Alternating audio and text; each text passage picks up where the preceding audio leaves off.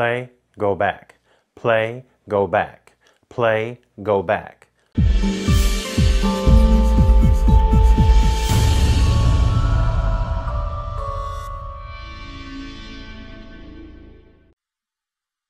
Hey PowerDirector peeps, how y'all doing out there? My name is Malik and I'm back on your screen with more of that PowerDirector love you're looking for from PowerDirector University.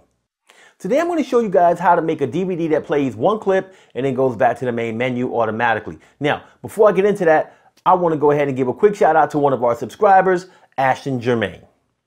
Ashton makes videos on his YouTube channel on vlogging and gaming. All right, so do me a favor. Head on over to his channel, check out some of his videos, and guess what? If you're feeling what he's dealing, you need to subscribe to Ashton's channel, all right? And if you are a PowerDirector subscriber and you want to get a chance to get a shout out, check out the information in the video description below. Now, it's time to get down to business. A lot of people out there have been asking me about how to create DVDs that play one clip and go back to the main menu. Now, it seems pretty easy looking at the software, but there's actually an order of operations that you want to follow to make sure that your DVD comes out correct. So, I'm going to show you how to do that. So let's jump off into the software and make it happen. Here we are in PowerDirector 15 Ultimate. And I'm about to show you how to get your DVDs right when you want to play one clip and return to the main menu automatically after it's played. But to do this right, you need to use videos that you've already edited and produced, or you need to use clips that you don't need to edit at all. What I recommend that you do is have all of the clips that you're going to use for the DVD in the same folder before you get started, so they can be easily imported into the disk project. So let's get started. As you can see here, I have a timeline with no videos in it. So from here, what I need to do is click on Create Disk.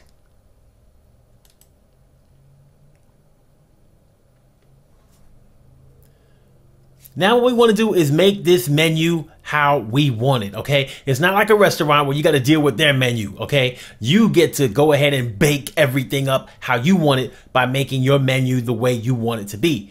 So in order to do that, we need to click on Menu Preferences. Now from here, we want to select the menu that we want to use for our video, and I'm going to select this one here. So I'm going to left click on it. And now I'm going to click on Modify.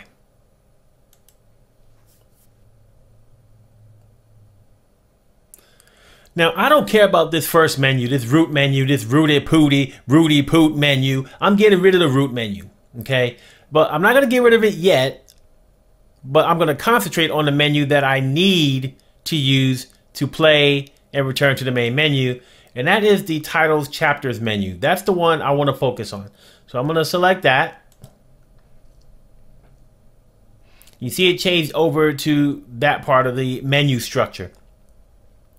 So now what I'm going to do is I'm going to go up here to where it says thumbnails and text. And you can really make this however you want. I'm going to make it text only to simplify it. If you want to do thumbnails with it, leave it on thumbnails and text. It's fine. I'm going to do text only. So now the next thing I want to do is add buttons. So I want to add buttons because I have to have a button for each one of the clips that I'm going to add. And I'm going to have 6 video clips that I'm going to use for this menu. So I need 6 buttons. Right now, I have on my videos button, and then I have 2 of these item buttons. I need to have the same number of item buttons as I have video clips, or titles as they're called. So what I'm going to do first is I'm just going to click on the button and I'm going to drag it to where I want it to be. And now it recognizes that I have 2 buttons, item 1 and item 2. So I'm going to go up here to the add menu button, and when I click it, it's going to add item 3. So I'm going to drag that over to where I want it. If I click on it again, it's going to do item 4 and so on. All right, so now I have 6 buttons. I am good to go. So the last thing I want to do on this is I don't want this My Videos thing up here. If you want it up there, great, leave it up there. It's not gonna work as a button because it's not gonna take you anywhere, but I don't want it. So I'm gonna click on it. And now under the font paragraph section, we have font face and border. I'm just gonna uncheck these. So I'm gonna uncheck font face. And then I'm gonna uncheck border. And now what I've done is made my videos text transparent so no one can see it. So I like it like that. I'm good to go. So next thing I'm going to do now is I'm going to click on OK.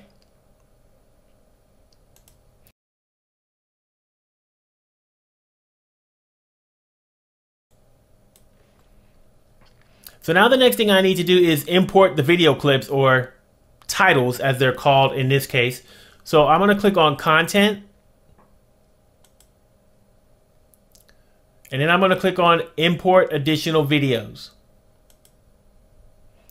So now I can navigate to the location on my computer that has the videos that I want to use. And I'm going to click on Open. And it will import the 6 videos.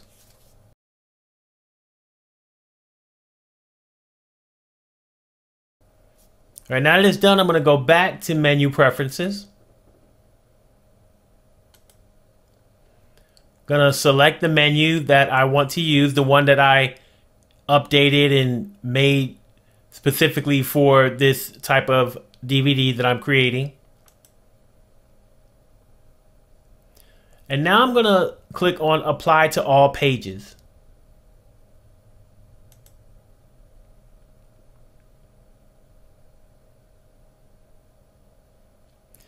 So now that that's done, the first thing I want to do is get rid of this Rooty Poot root menu. So I'm going to uncheck Include Root Menu. And now you can see the titles chapter menu that I created. And you also see that the titles that I imported, or the clips that I imported, have already been added to this menu with the name of each one of those clips. If you need to change the name of any of these clips, you just click in there and you can change the text. You can do whatever you need to with it, but I'm going to leave it like it is. So the next thing you need to do is decide about your music. Do you want to use the background music that's in here? Do you want to add background music? Do you want to just remove it? I'm going to remove the music from this menu.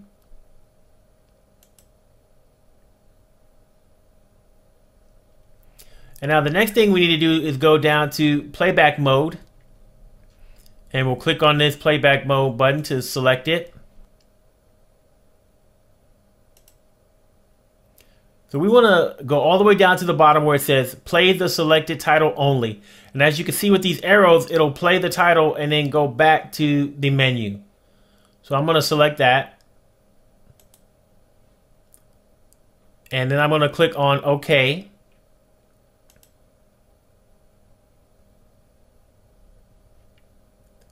And now what we'll do is we'll preview this to make sure that the menu works as we want it to. So when we click on any one of these titles, what should happen is the clip should play and then it should come back to this same menu. So let's give it a try.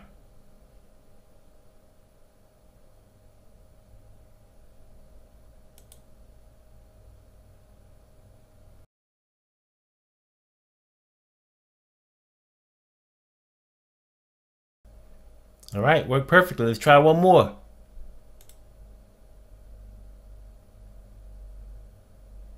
Let's move this forward to the end here.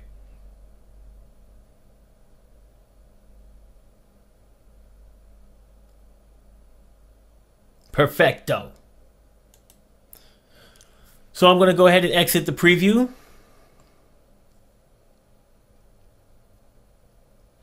And now if you're ready to burn a disc, you can go ahead and burn it in 2D by clicking on this button here. If you want to do a different type of disc, you can select them from the tabs above and go from there. All right, PowerDirector peeps, thank you so much for watching this video all the way through to the end. It truly means the world to me.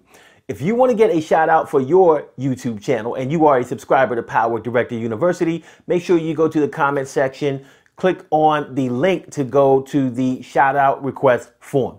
Also, if you want to make a tutorial request, I do not take tutorial requests in the comments. You have to go to the video description and click on the tutorial request form. And if you are a subscriber to PowerDirector, I will go ahead and consider the tutorial request that you make. Now, I got some other things you need to do for me. The thumb, the one that's pointed in the upward direction. Click it, like it, live it, love it. Hug the thumb, all right? It lets other people know that the content in this video is good and that they should watch it too.